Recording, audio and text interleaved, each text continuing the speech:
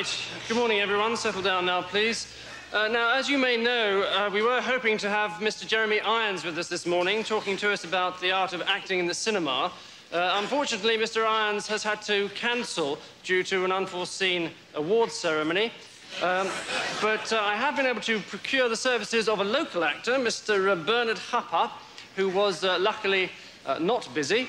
So it's my pleasure now to read for Mr. Hupper as he illustrates his own lecture on Shakespearean acting entitled The Actor's Art.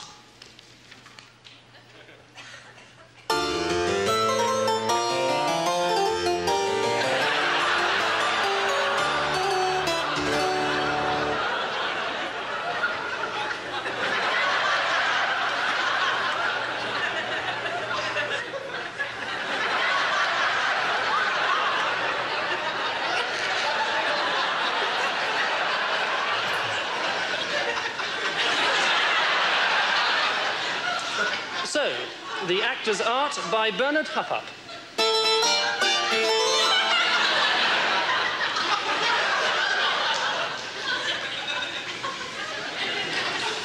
At the centre of the Elizabethan world sits the king. Upon the character of the king depends the plot, and so there are many different kinds of king. The benign king, the benign king with a physical defect. The mad king. The evil king. The evil king hatching a plot. The mad king hatching an egg.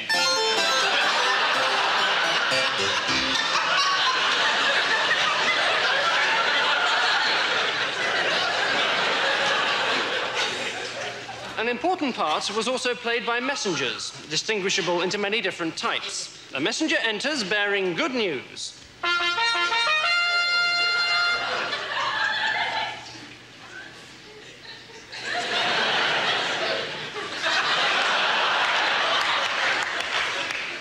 A messenger enters bearing bad news.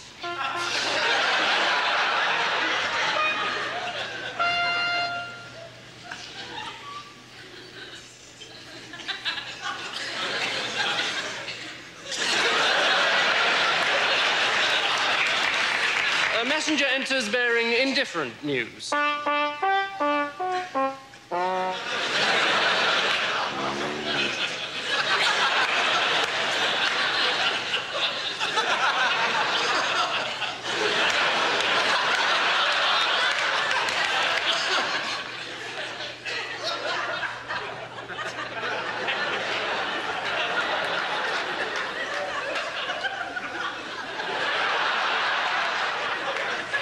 A messenger enters bearing bad news, which he thinks is good news.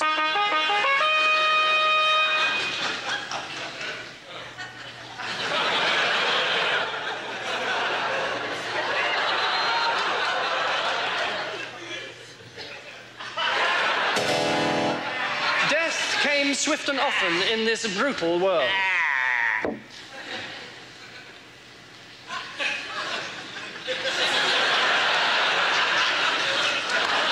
Death could come at the hands of a total stranger.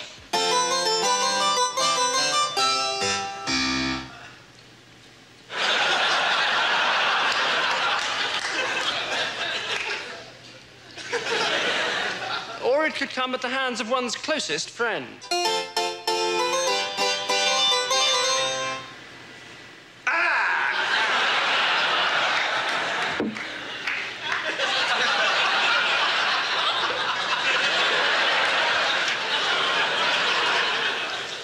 Poison was particularly popular, applied to the frothing cup of ale of the unsuspecting victim. First, we look at the simple poisoning kill. Bleh.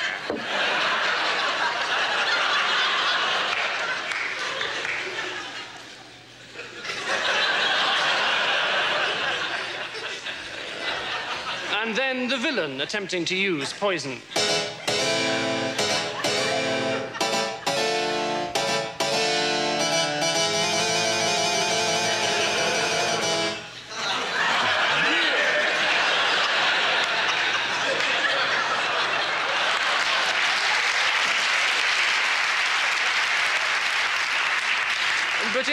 And all these were merely devices, amounting to nothing whatsoever without the plot. At the center of the plot stands the hero, who is king.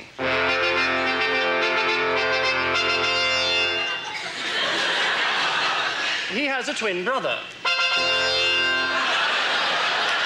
who is a villain, with a physical defect.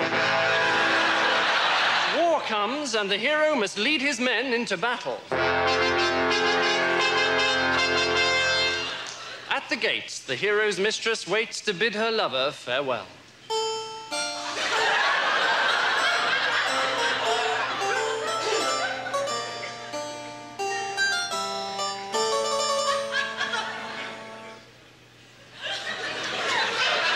And the villain's mistress bids her lover farewell also.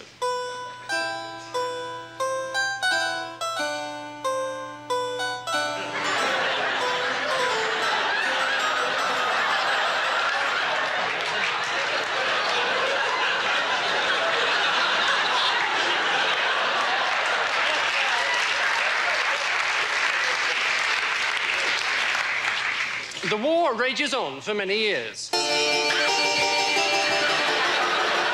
Until, at last, a messenger arrives bearing the bad news of the death of the hero.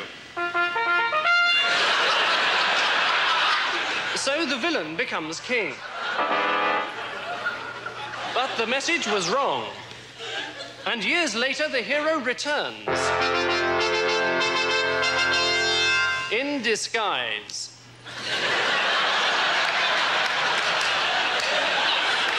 Revealing his identity to the audience by means of a surreptitious wink. But his brother, the villain, recognizes him, and they fight.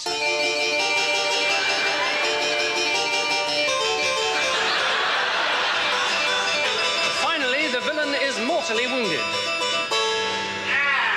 He dies.